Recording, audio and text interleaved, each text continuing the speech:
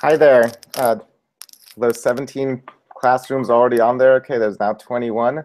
Uh, there's a bunch of you that are that can actually get into the Hangout to join us if you want to be able to join into the Hangout. I know there's 2 URLs, but if you're watching this on YouTube streaming, that works great. But I would love if any of the classrooms joining can find a way to actually join into the Hangout so we can hear questions live. There's now already 30 classrooms all watching this together. Yesterday when we did a stream like this, we had 100 classrooms all at the same time. I wanted to welcome all of you there out throughout the country and even beyond that are doing the Hour of Code this week. Welcome to the third day of Computer Science Education Week. I'm here in New York City. By the way, my name is Hadi Partovi. I'm the creator of the Hour of Code. This has been an amazing week. This week, the Hour of Code turned 3 years old. This whole campaign started as just a simple idea I had that, computer science is changing our world. It's changing everything around us, from the phones we use or the computers we use, all the way to how entertainment works and how communication works and how banking works and transportation. Yet our schools don't teach it. And Code.org started with the vision that every student in every school should be able to learn computer science. And the way this idea really spread the most has been through creating the idea of an Hour of Code and asking every student in every school in every country to try at least just 1 hour of coding and computer science. That idea is now 3 years old. In just 3 years, we've managed to have 300 million hours of code get done. That's unbelievable in terms of the number of students participating in this. And the students doing the Hour of Code around the entire world have written 20 billion lines of code. It's just an unbelievable achievement to have done that. And it's really thanks to you, to classrooms like yourselves, the teachers that have been hosting the Hour of Code, and the students participating in it. This morning, we rang the opening of the stock market in New York City. So the NASDAQ stock market, I had the wonderful opportunity to ring the bell to open the stock market. And I'm here in New York City right now. You can see Times Square right down there from my room up here. But I just wanted to say thank you to everybody who supported this campaign, and especially thank you to the teachers who have been so gracious to open your classroom. Whether you're an English teacher or a math teacher or a history teacher or a tech teacher or a computer science teacher, so many of you have decided to add coding and computer science at least just for 1 hour, and in many cases for an entire week, into your classroom and into your school. My hat's off to you. The teachers of this country and even the entire world who have made this campaign a reality deserve a huge round of applause. So the students who are there, make sure you all give a round of applause for your teachers and thank them for introducing you to coding and computer science. I want to jump to a few questions, and I have a number of questions that people are going to be asking over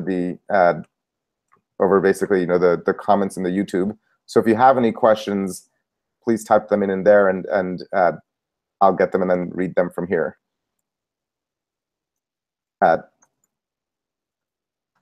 The first question I want to start with is a sixth grader named Alexis in Oakland said, I want to be a doctor when I grow up. How will learning things like the Hour of Code help me learn how to be a better doctor? This is a fantastic question because, I often get asked, does everybody need to learn how to code? Not everybody, learns how to be a mechanic. Only the people who want to do that need to do that. And the difference with coding and computer science is computers and technology and software are changing absolutely everything. You don't just learn to code to become a doctor. You learn how computers work because computers are changing medicine. Computers are going to be changing transportation. They're going to be changing agriculture. And the future of medicine in particular is deeply linked with technology. Today, when you go to see a doctor, they look inside your ear, they look inside your eye, they bang on your knee to see how things are going. The future is going to be, taking a pinprick and having a computer analyze exactly what's in your blood and telling you what's wrong with that. So if you want to be a doctor in the future, understanding how that technology works, what's the algorithm like, what's the data, how's the data being analyzed, what are the cybersecurity implications, all of those things are relevant no matter what field you want to go into. All right, my next question is from an 8th grader, Kayla in Cincinnati. asking what's been the best thing for you about learning to code. And for this, this is a personal question. I started learning to code when I was about 10 years old, and I fell in love with it immediately. It was just such a great thing to be able to do. And the thing I love about writing code and coding has been the fact that when you write, that you can create whatever you want, and that you can get the computer to do what you want, and then you can have it do it as many times as you want. And so it just means your imagination doesn't need to have any limits. It's one of the only things where you're not limited on a canvas to just a certain size. Your canvas is as big as the entire world, really. And the fact that you can create something like the Minecraft tutorial that we built with Microsoft that has now had over 30 million people try that. The team that got to do that, it's fun to make it, but it's especially fun to see it spread throughout the world. So the creativity and the impact are what I like the most. All right, the next question comes from a second grader named Chase in Gwinnett County, Georgia, saying, sometimes I get stuck and I need help. Can you help me? But the answer, I'd say, everybody gets stuck with coding. Computer science and coding are very different than many other fields in that, in math, there's a right answer and a wrong answer. And if you get it wrong, then you're wrong. There's no alternative. You're either right or you're wrong. In computer science, and when you're writing code, you're always making mistakes on your way to getting the right answer. In other words, very few people write the perfect code the very, very first time with no mistakes and it's done. It's always got a mistake here, a little mistake there, a little mistake there. And you have to go through this iterative process of, oops, that was wrong, let me fix that. And then, oh, I found something else was wrong and let me fix that. But when you get stuck, the nice thing about doing the hour of code in a classroom is, you know what, raise your hand and ask somebody else for help. This is a field where most of the teachers in the country and in the world have never themselves learned computer science. If you're in school learning this right now, you may not realize that almost none of the teachers learned this when they were in school. The reason we're doing this as a global campaign is because we need not just the students to learn this, but we need the teachers to learn as well. So when you're stuck, instead of asking the teacher for help, just raise your hand and ask if any of the students can help you. And surely somebody in the classroom will have figured out the thing that they need help with. And that way the whole class can get ahead. My next question is from a 10th grader named Manny in Piedmont County, Oklahoma, saying, this is my first hour of code, but I want to keep going. What can I do? We've made this really easy. And first of all, the whole point of the hour of code isn't that you're going to get really good at coding in just 1 hour. The whole point is that you realize that this is more fun than you thought and you want to do more. And if you want to learn more, if you visit the Hour of Code website, there's actually links for how to go beyond the Hour of Code. The Code.org tutorials, if you like the sort of Star Wars, Minecraft, Moana, Flappy Bird style tutorials we've made, there's 200 hours of code worth of lesson plans in the courses we've made that you can do that are like that. And for teachers as well, any teacher can start teaching, whether a full year course or just an after school club or integrating into elementary school using the resources on Code.org. So please do that. Don't stop at one hour of code. Right. Next question is from Mohammed Sheikh Farham, saying, is basic C necessary for getting a deep knowledge in computer science? So computer science is frankly more than just coding. Computer science is about learning algorithms, coding, data analysis, cybersecurity, networking. These are all different parts of the same field. You can learn how the internet works without ever writing a line of code. You can learn how encryption works without ever writing a line of code. But if you want to get good at the coding part to really create things yourself, pretty much any language you start with is the right place to start. I always get asked, do I need to learn JavaScript? Do I need to learn Python? What language should I start with? And really, whatever language you start with, switching to a new language is relatively easy. All the computer programming languages are pretty similar. It's not like switching from French to Spanish. Learning French, there's like 10,000 words you need to learn, and then when you want to switch to Spanish, the grammar is all different. Whereas in coding, the grammar is almost always the same, and there's about 200 words you need to memorize. And so whatever language you start with, you can switch to another language in maybe a matter of 3 weeks. It's not too difficult.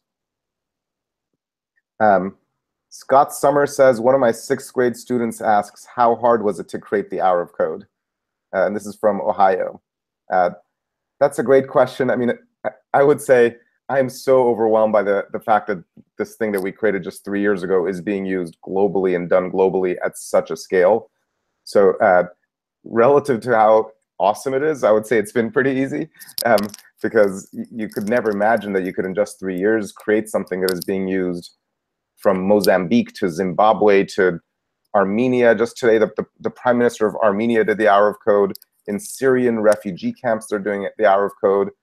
At the southernmost tip of Chile, all the way to Siberia, students all around the globe are doing the Hour of Code. And that just is unbelievable. But in terms of what it took to create it, myself and my team have been working really hard on this. Certainly the very first time we did this was the hardest I've ever worked in my life. But what's made the Hour of Code easy is that it's an idea that everybody wants to support. And what's made it the most easy is the teachers basically decided, this is great, we're going to do it. And teachers worldwide have basically embraced this idea. So really, it's because of the teachers, the educators, the teacher who just sent in this question, Scott, it's people like you that have made the Hour of Code really easy. From Nicole Wrights Larson, who's from Utah. She has a high school student who asks, what are some great strategies I can use to market myself and the skills I've learned from taking the CS Principles Code.org course? And so first of all, this is a student who's taking the CS Principles AP class that Code.org is making for high school students. We now have about 19,000 students taking AP CS Principles in our course. And I would say, first of all, for any of you that are not taking a full year course, after you try the Hour of Code, consider taking a full year course, because the real goal is to go beyond 1 hour and to really study computer science beyond that. But if you've gotten good enough that you can say, you know what, I got this, I can actually make things, the best way to market yourself, to market your skills, to get people to notice, is to make more things, whether it's to make websites, whether to make simple apps, things like that. And if you've used our App Lab tool right now, you make little apps, we're going to soon make you be able to use those apps and actually submit them to the Apple App Store or the Android App Store, so you can even sell those apps. And then once you can point to those, it's a great way of talking about the way you work and how it works well. A question from, oops, let me find the next question. Next question is Shane Asselstein. Has a 5th grader from Hawaii, Shahira K, asking, what was your inspiration? So for me, I have 2 inspirations for why I've done Code.org. The first inspiration was just my life story. I started computer programming when I was 10 years old, and I was living at the time in Tehran, Iran, which was not a great place to grow up. Tehran itself was great, but a war broke out and a revolution, and we were getting bombed. Literally, our neighborhood was getting bombed every single night. And so I didn't really know how my life would end up. And then one day my dad brought me home a computer, and he said, this has no games on it, it has no apps on it, but here's a book. And if you can teach yourself to code, you can make your own games and make your own apps.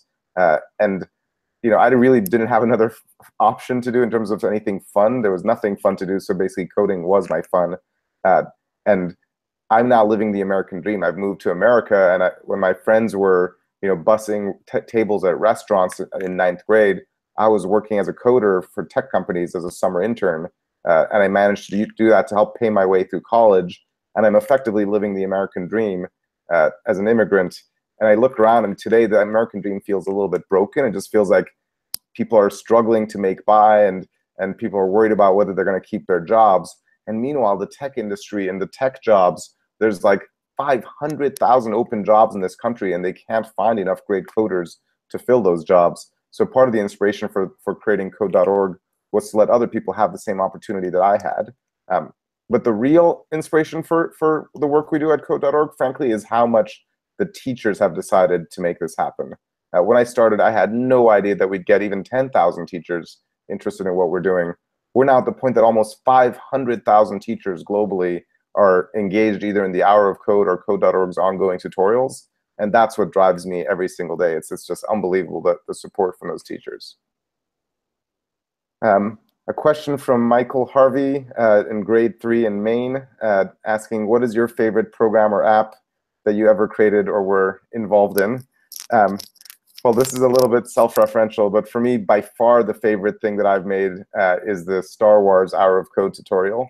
And the reason is I was always a Star Wars fan growing up, and the idea that we could, as part of Code.org, create a tutorial that lets you control the droids and control R2-D2, and then we launched it as part of the movie launch campaign. Last year, the Star Wars movie was the biggest movie launch in history, and for Code.org to have been part of that was really special.